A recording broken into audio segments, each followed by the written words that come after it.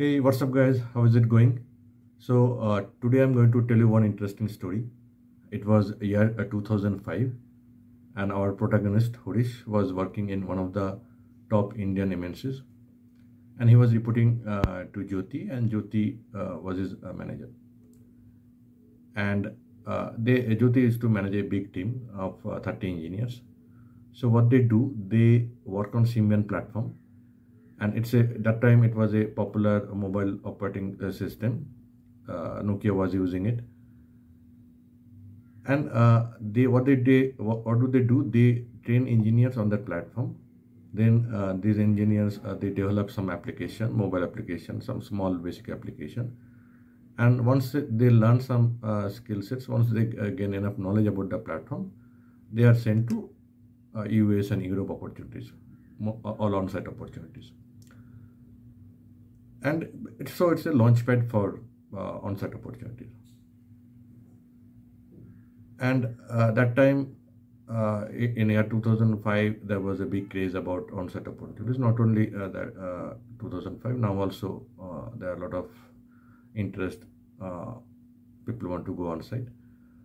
But in 2005, there were not many broad-based companies. A service company, they used to pay less. So people, those who are working in service-based company, so they wanted to go on-site opportunities so that they can make more money, they can earn more money.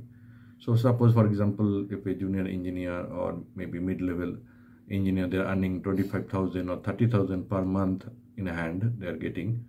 So if they go on-site, they can make 1 lakh, 1.5 lakh, and especially European countries, they can make more money. So one benefit is financial advantage. Second benefit is you go on site and then you will learn what client is using, what kind of technology they're using, what kind of best practices they're following, what kind of tools and technologies they're using. So you get to learn a lot once you go and work in different locations, different clients' location. And third advantage is if it is a long-term opportunity, then you get to travel with your family. All the costs are borne by a company.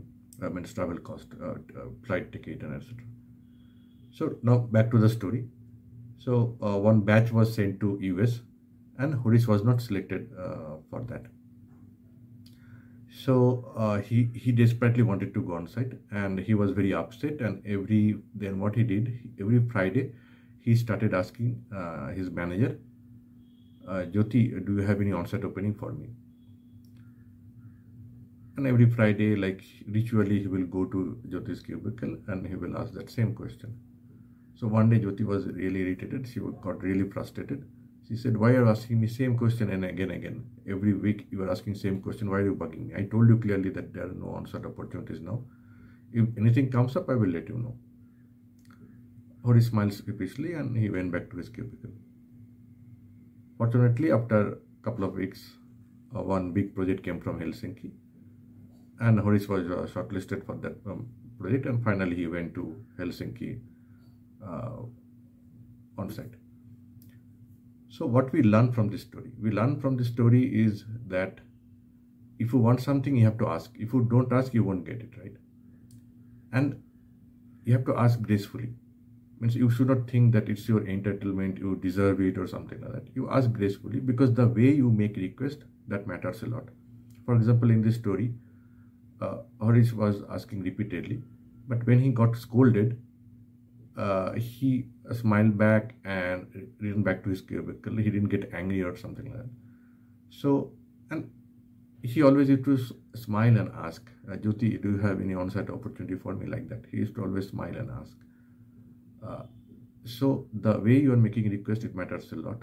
So, and second thing is, you have to be persistent. Why persistent? Because managers, they may have so many other things they may forget, right? Maybe you have asked something 6 months back, they may have forgotten now, right? They may think your requirement also changed. Maybe you don't want to pursue on-site opportunities because of some other things. That may also, they may assume because you have asked 1 year back or 6 months back, they may think your priorities might have changed. So you have to keep asking so that you are in the mind space of those who are decision makers, those who are going to take decisions to send you on site. You have to be in the mind space. You have to be on their radar. so that when the opportunity comes up, first thing they will think about you, and you will be able to uh, get that opportunity. And third thing is, don't discourage by no. If there are 100 no's also, it's fine, because it's only one yes matters, and one yes means you get that opportunity, right? So uh, don't discourage by no. If it is 100 no's also, it's fine. So if you have enjoyed this story, please like it, subscribe my channel, and don't forget to check out many such interesting stories on my channel. So for now, this is Abhijit signing off.